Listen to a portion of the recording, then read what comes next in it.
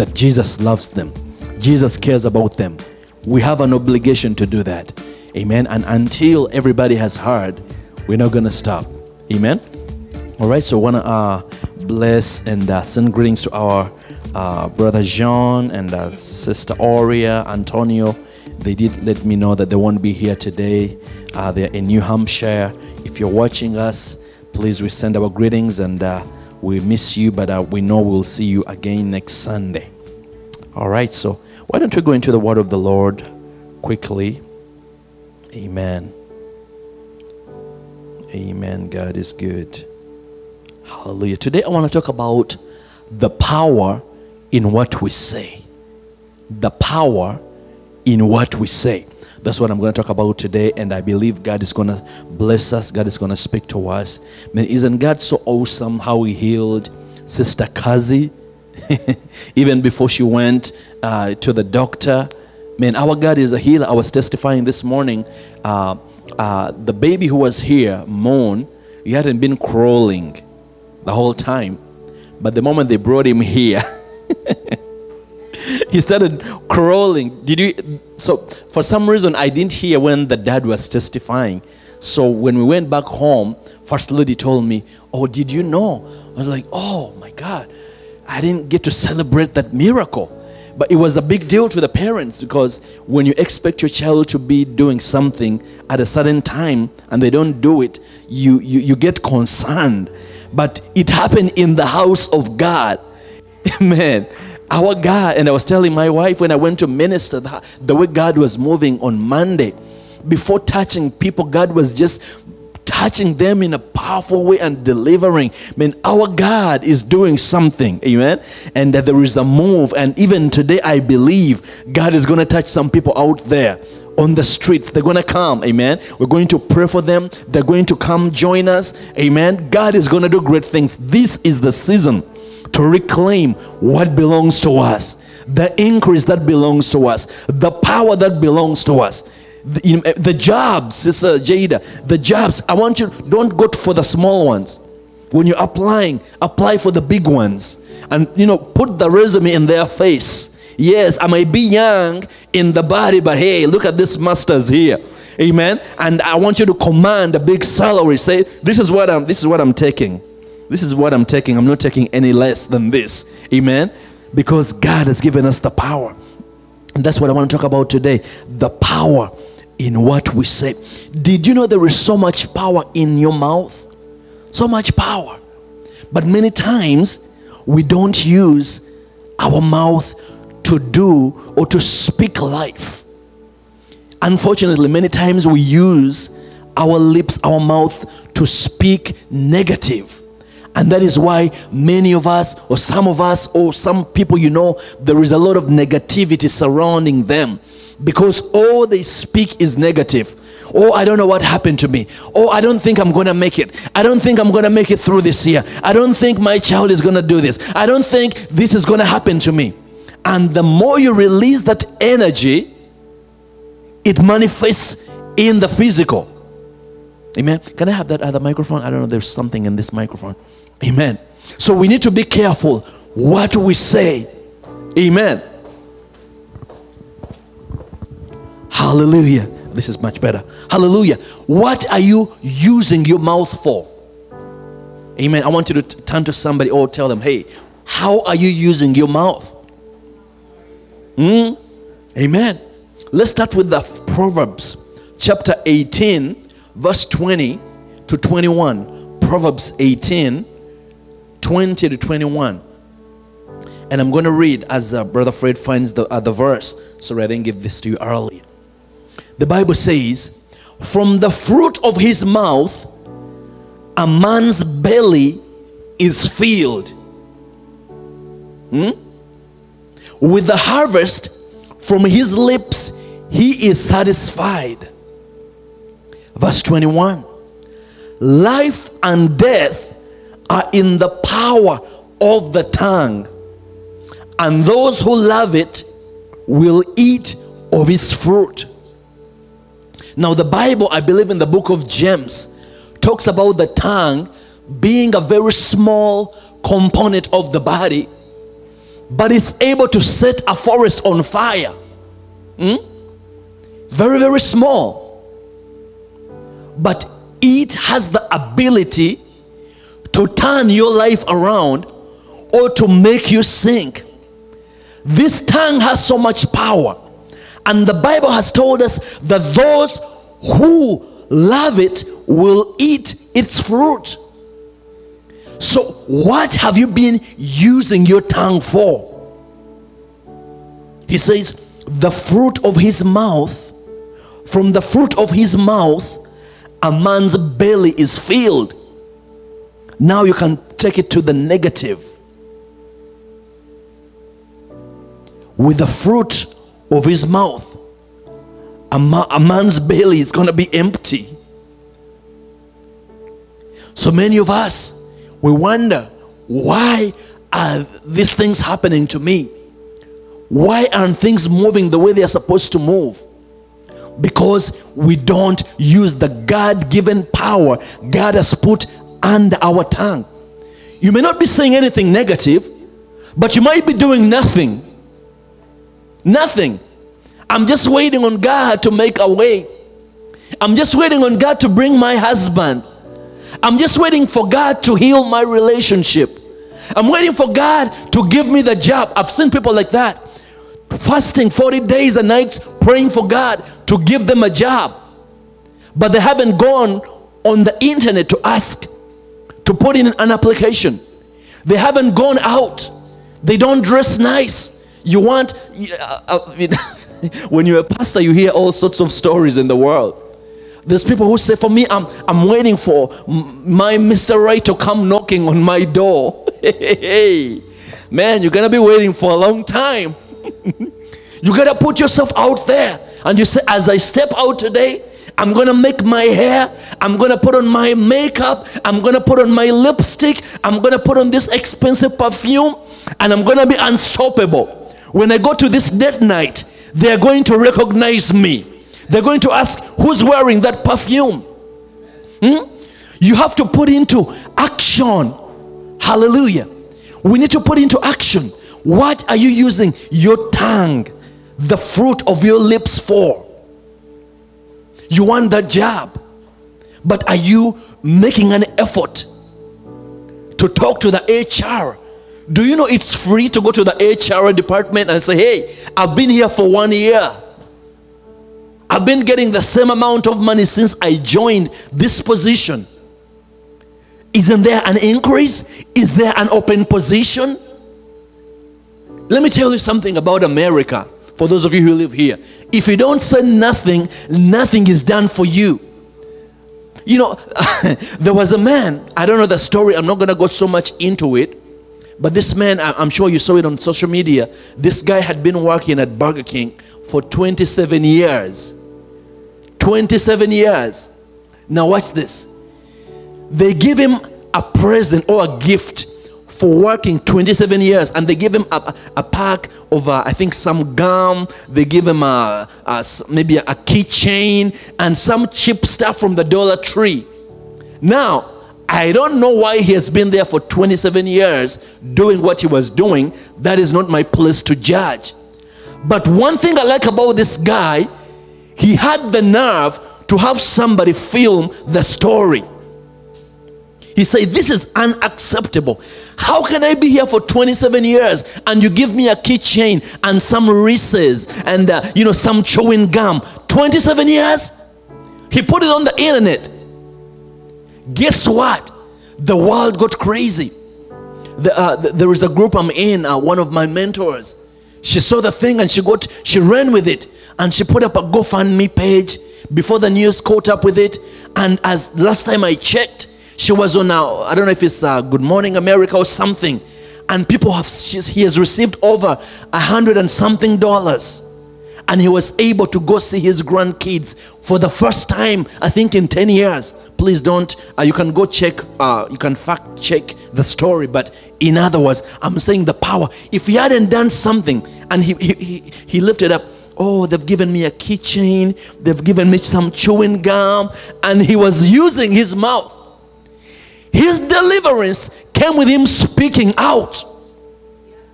Amen.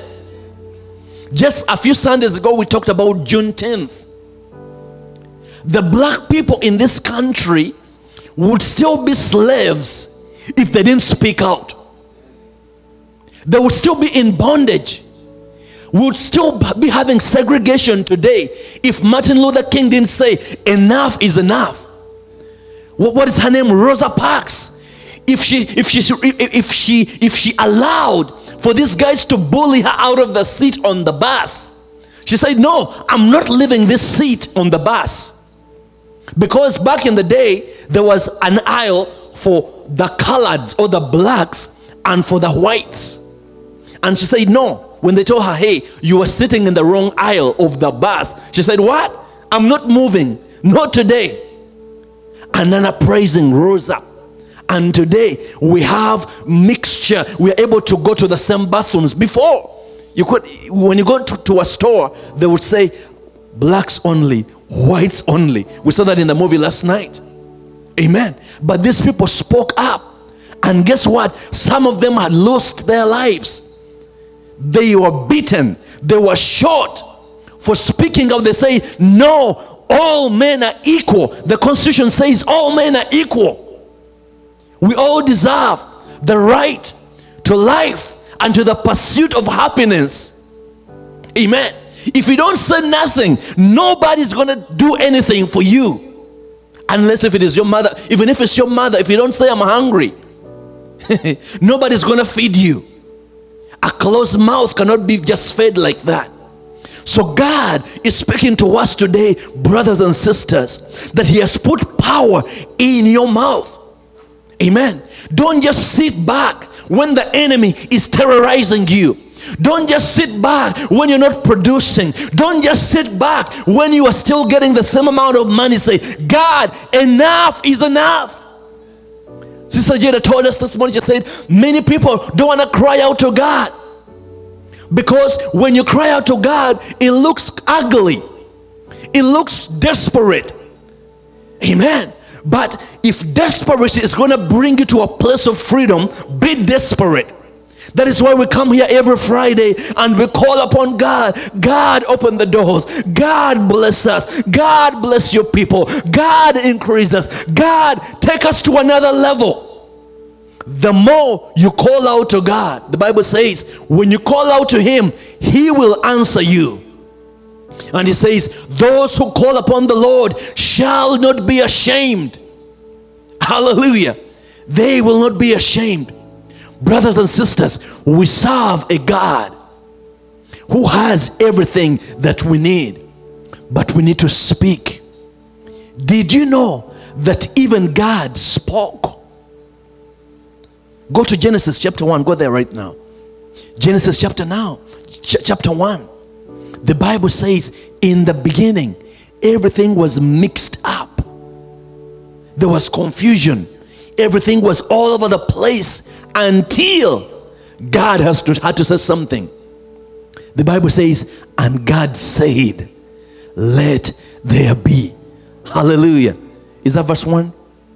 What does it say? Let's go to verse number 1. Hallelujah. In the beginning, God created the heavens and the earth. Verse number 2. Now, listen. Now the earth was formless and void, and darkness was over the surface of the deep. Do you see? Nothing was where it was supposed to be. It was just there. It was just there. And the Spirit of the Lord was hovering over the surface of the waters. Verse number 3. And God said, amen. God said something. So who are you to keep your mouth closed? I don't want my neighbor to hear what I'm praying. I don't want anybody to hear what I'm talking about. I pray in the heart. Yes, there is a time to pray in the spirit, and there is a time to open up your mouth. Amen. Jesus said, Father, forgive them, for they don't know what they are doing. Father, if you could only take this cup away from me, not your will, not my will, but your will be done. Amen. In his time of agony, in his time when he needed help, he cried out to God. Because in the body, he felt the weakness. That the burden was too heavy. And he cried out to God. And the Bible says, God sent angels and they ministered unto him. They gave him the strength he needed to go to the cross, so that you and I would get our freedom. Hallelujah. Today, brothers and sisters, you have to open up your mouth. You have to speak, because there is power when you speak. Amen. I want us to go real quick in the book of Matthew, chapter 21. Matthew 21, verse 18, verse 22. Hallelujah. Hallelujah.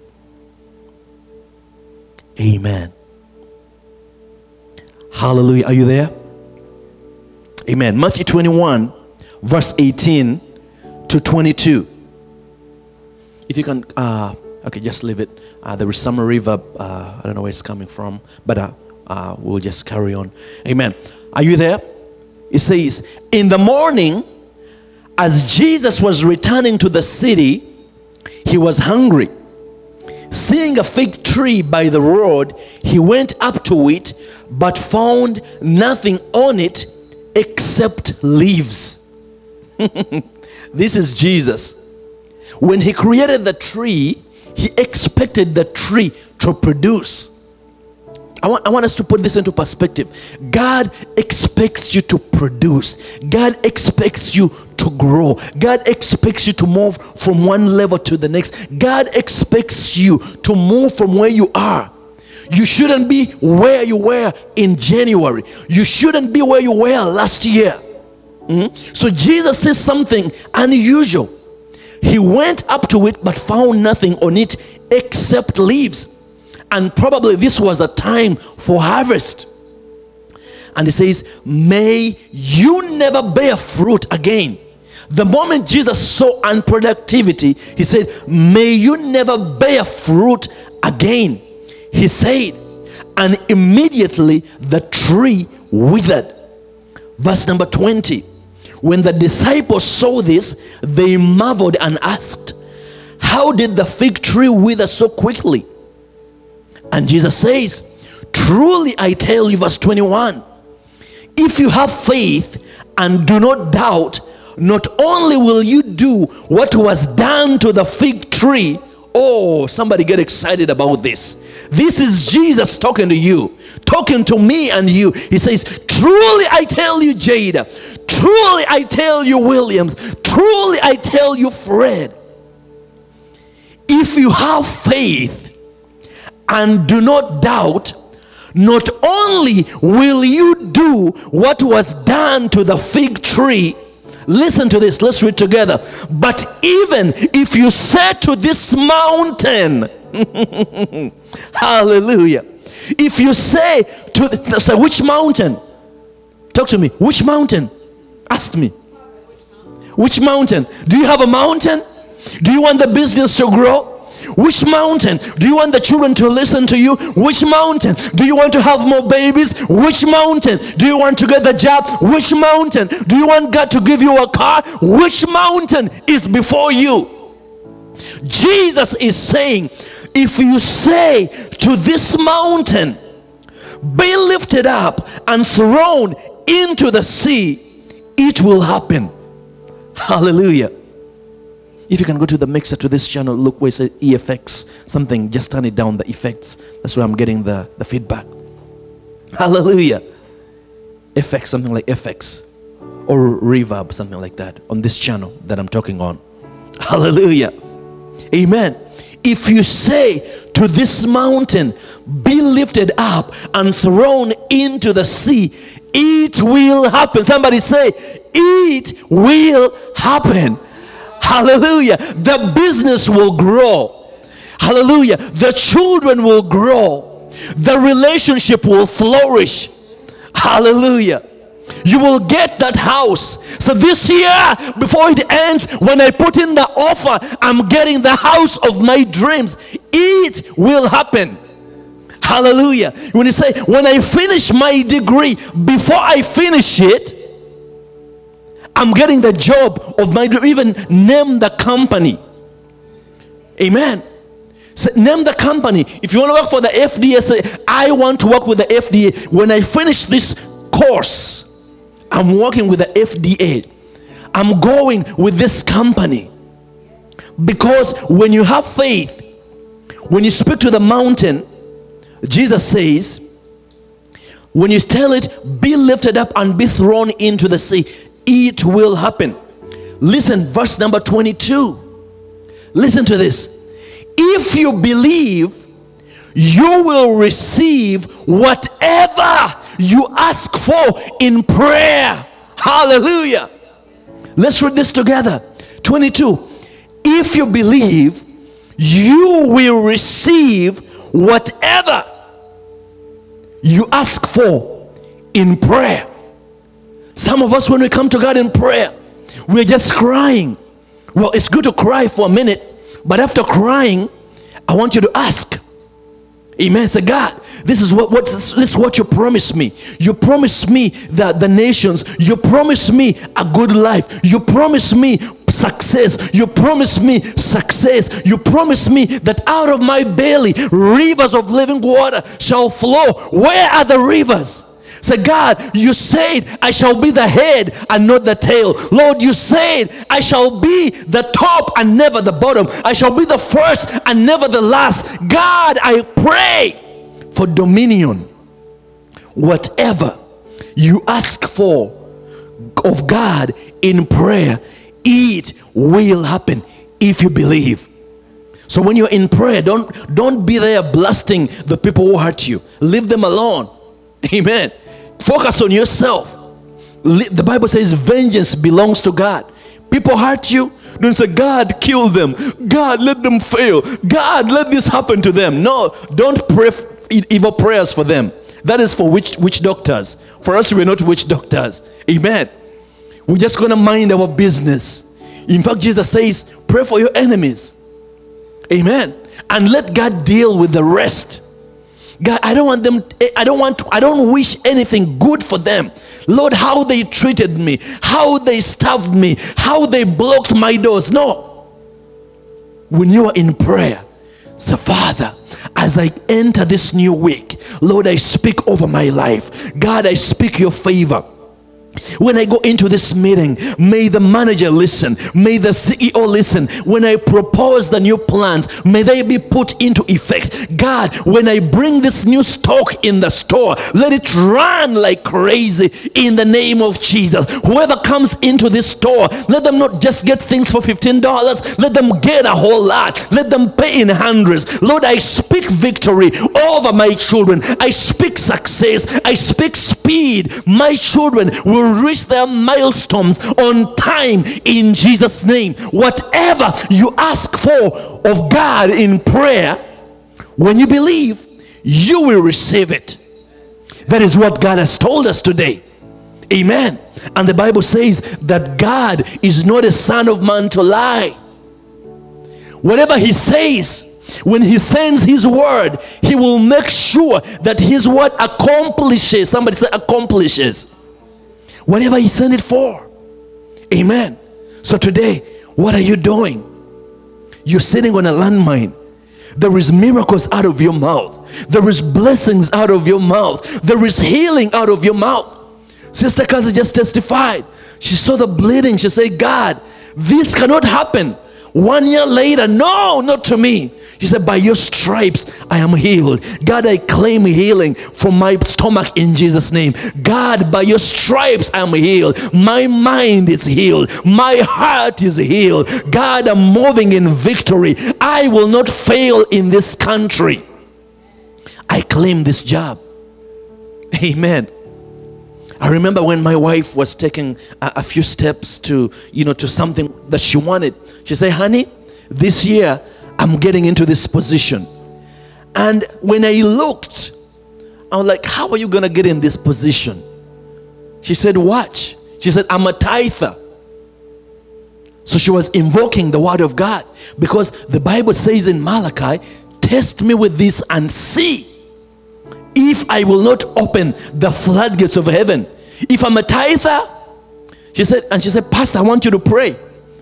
Amen. She calls me pastor too. She said, Pastor, I want you to pray. Pastor, I don't see it. Where is it? You tell us every Sunday that when I give my tithe and I'm faithful, God is going to do it. Where is it? Now I'm on fire. My butt is on fire, burning. Amen. And so I would go in my corner and say, Father, please do it for this woman. Because if she's not peaceful, there is no peace in this house. Amen. There's not going to be dinner in this house. It's going to be chaos, because every time she comes, honey, I haven't got it yet. I was like, oh my God, please do something, Lord. But what was I doing? I was speaking. So God, open the door. And let me tell you how easy God did it. It wasn't even as hard as it was supposed to be. What God gave her, it was a walk in the park. Amen. When she came back, she said, honey, I got it. I said, how do you know you got it? I know I got it. Now I went to God, Brother Fred, and I started praying to God as well. I said, God, I feel something in the spirit. But Father, I establish it. I establish it. I establish it. So she gets a phone call the next day, and she puts on speaker. I said, put it on speaker. And the man, the first few seconds he spoke, we started celebrating. We started jumping. If there was a camera in the house, we were there hugging. We were jumping. We didn't even mind about the naughty neighbors downstairs. We were just jumping. We were praising God. We were praising God. Why? Because we used the power in our mouth. And as I speak today, like they said, the rest is history. She's now living her dream. Amen. Part of it, because there is more. That was just the introduction. That was just the gateway. But God is taking her somewhere. Amen. So today, brothers and sisters, I don't want you to be comfortable where you are. Don't say, I've been praying and waiting. Don't just wait. Say something. Hallelujah. Say, God, I'm making it. I'm sure, Sister Jada, you said one day, I'm not going to stay here. I'm not just going to stop in high school, because I'm sure there's some of your friends who stayed in high school said, this is good for me. You said, no, I'm going to get this degree. And after getting the degree, you said, no, I'm going to go farther. You said it somewhere. You even took the steps. You went and applied for it. Amen. Even when you didn't want to wake up, you woke up and you read, you studied. That is what God wants. Man, I'm just amazed. I was thinking about you, Minister Williams. I was coming from the airport the other day. I was like, man, how does somebody, because he told us he hasn't been here for so long. How do you are a foreigner, how do you wake up and you go and start a business in America, and you even employ Americans? One day he said, no, I'm a child of God. I'm not supposed to be used and abused and given a wage. I'm going to create my own income, and I'm going to pay other people. Amen. So he started a shop. Brothers and sisters, I've been there. I've bought some things from there. I've seen it. Amen. Not only have I seen it, I've even seen the tithe from the business. Hey, you even play around. I've seen the tithe from the business. But one day, I wasn't there, but you say, God, I want to create my own business. I want to create my own platform where people can walk in and experience. And today, it's in action. And guess what? Before you know it, you're going to have a location in Massachusetts. You're going to have a location in Rhode Island. You're going to have a location online. Amen. Because you speak it into existence and it happens. The Bible says, decree a thing and it shall be. It shall come to pass. Hallelujah. Can you look up that scripture? Decree a thing and it shall come to pass. Hallelujah. So Sister Jada, don't settle. And let me tell you, when you get ready, I want to see that guy. Because I know, I'm sure there are people there trying to, to talk to you. I want to see them. Don't just fall for anything that comes with two legs. Amen. Because you are a child of the Most High God. It's got to be powerful. I want to come and shake his hand and make sure he's the one. Amen. I want to look him in the eye and make sure that he's going to treat you good. Because you are a child of God. Don't expect any leftovers and people, you are a child of the Most High God. Amen. Say, God, my husband is going to be A, B, C, D, and D. Amen. I mean, I was specific. I said, God, I want my wife when she was yellow and amen. I want a yellow one, amen. Because I'm already black, amen. I'm already dark skinned. I wanted a yellow one, amen. I wanted one, I told God the features I wanted. So when I met her, I said, God, this is the one. And I started proclaiming. I asked the people who are close to her. I said, tell me about this girl. I said, that one? I don't think you're going to handle. I said, watch. I said, watch me. I went to God in prayer. Hey, man, when I prayed, God started bringing the miracle closer. God opened the door and the miracle started coming close to me. And then we started crossing paths. And I will tell you how we met another time. But God made it in a way that she could not be out of my space. Amen. Hallelujah. So when you say something, when you use your mouth, you are going to create, amen, your reality. And as I speak, brothers and sisters, I have the most beautiful, I won't tell you all the other things, the most beautiful, caring, she makes the best food in the land. Do you know that I don't even go to those things, Burger King, McDonald's? No. The only time I go there is when I'm traveling and I'm really starving at the airport. That is when I go to Burger King. Even if you rub it in my mouth, I'm just going to throw it away. Amen. Because my wife makes the best. But I say, God, I want the woman who, who cooks. I want a woman who's going to take care of me, who is, concerned about me. And what I spoke is what God gave to me.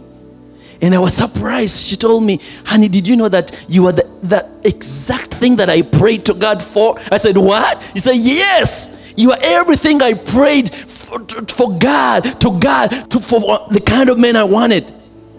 Amen. I said, well, praise God.